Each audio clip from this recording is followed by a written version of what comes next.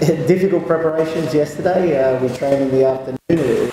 It rained quite a bit, and the pitch was waterlogged yesterday, so we couldn't do exactly what we wanted to do yesterday. But we'll see how we go today in preparation for the Jumbuk game on Saturday.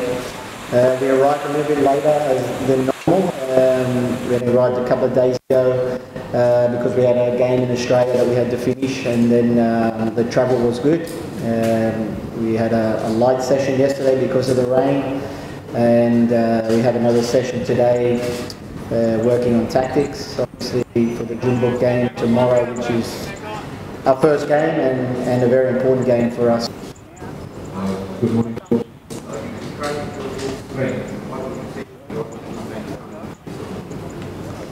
Sorry, our strengths or Jumbuk's?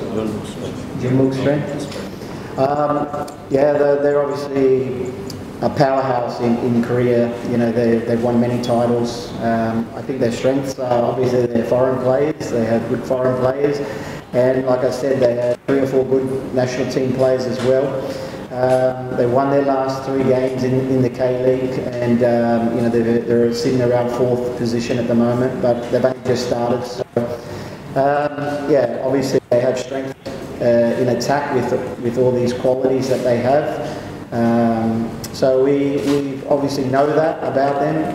We have to defend really well against them, but we also know that if we play well with the ball, we have opportunities to score goals against them. And you know, obviously that's our plan to score as many goals as possible. But you know, they have a lot of strengths, I think, that I just touched on.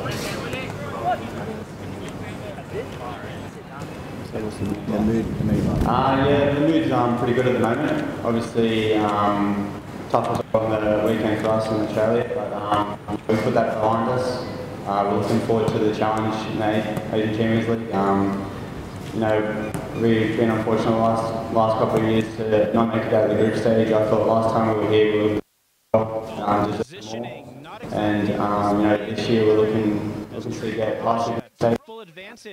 Yeah, obviously it's a big challenge for us. You know, there's some great teams we're coming up against, and you know, everyone's looking forward to it. Everyone's looking forward to showing what we can do in this competition.